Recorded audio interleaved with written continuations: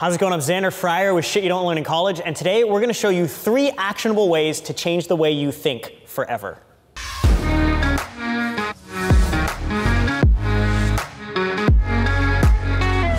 Now, we all know that our thoughts dictate our beliefs, they dictate our emotions, they dictate our actions, and therefore, they dictate a lot of the results we get in our life. How much we make, how happy we are, how strong our relationships are. All of these things stem from the thoughts that we think, but we're never taught in school how to think, or why we think the way that we think, or how to adjust the way that we think. And when you don't understand this, you're kind of left dull, wondering, wanting for more. So today, I'm gonna show you exactly why you think the way you think, how to start shifting these thoughts so that you can actually have thoughts that serve you in all of your goals. So let's start with this, how you think and why you think the way that you think. Now let me ask you, do you know what % of your brain is your subconscious mind? 95%. Some neuroscientists are actually saying up to 98% of your brain is your subconscious mind. That's right. That means you are only 2 to 5% of a real person.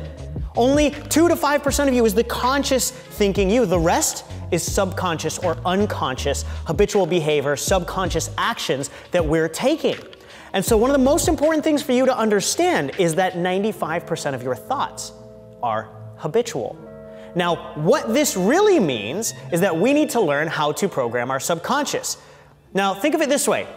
If you're at point A and you want to get to point B, what's the fastest way to get from point A to point B? It's a straight line, right? Straight line from point A to point B. Now, a lot of the times we have goals that we want to achieve, point B, and we start moving towards those goals, and for some reason we get stuck, we get stopped. I can't make it any further, I can't get there. And this is what we refer to as subconscious blocks. We create little barriers or caution tape between point A and point B that prevents us from actually getting there. So rather than being able to go straight from point A to point B, our subconscious has created these roadblocks that prevents us from actually getting there. So how do we create these roadblocks in our life? Well, the subconscious is programmed through 2 things. The subconscious is programmed, number 1, through repetition. Remember when you're growing up as a kid and everybody told you, no, you can't do that, no, you can't do this? Exactly. And number 2, emotion. I want you to think about this. Can you remember where you were when you first learned about the 9/11 attacks? Can you remember where you were when you found out about the airplanes hitting the Twin Towers? For most of us, if you're old enough, you can remember that in vivid detail because it was so emotional. Now, you weren't thinking about those terrorist attacks before I just brought it up, but as soon as I brought it up, your subconscious brought this image back to you, exactly where you were when you found out about it, how you were feeling, who told you, what was on TV or what you were talking about. You knew in vivid detail exactly what was going on because the subconscious is programmed by number 1, repetition, and number 2, emotion.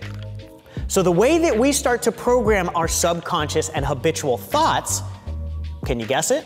Through repetition and emotion. So let's dig into 3 ways that you can do that now.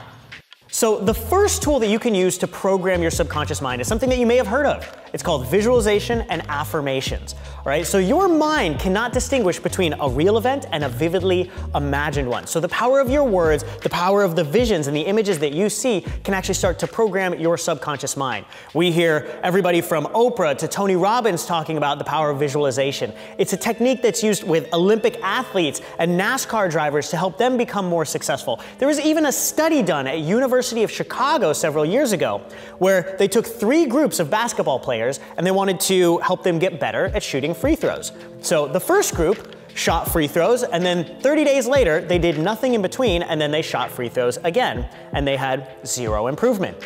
The second group shot a bunch of free throws, and then 30 days later, during those 30 days, they actually practiced shooting free throws for 1 hour a day. And by the end, they improved by 26% after 30 days. Obviously makes sense. You practice, you're gonna get better.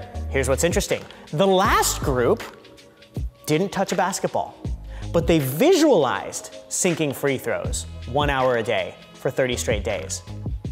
And they improved 25%, almost as good as the group that actually practiced every day. See, the mind cannot distinguish between a real event and a vividly imagined event. And this is one of those tools that you can use to reprogram that 95% of your brain to start to move you into action to the things that you actually want to achieve in life. So number one is visualization and affirmations. Now, the second tool that you can use to program your mind and change the way you think is not a very fun one, but it's a really powerful one. It's what I call feeling through emotions. Now, this is scary, but we all need to flush our emotional toilet. Could you imagine you were a 5-year-old kid and you fell off your skateboard and you scraped your knee, right? And you're trying to hold back tears, so you're for like 30 minutes. So you're stuck in this weird circle of not feeling through your emotions. Now, what would actually happen if you just cried as that 5-year-old kid? Just let it all out.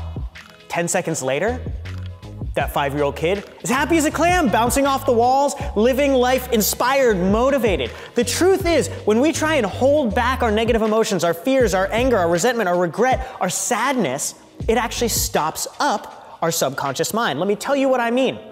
These thoughts that are in your brain, they become reality.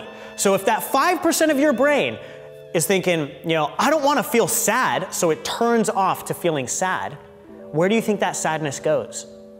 Deep into the subconscious, into that 95% of your brain, and it marinates there.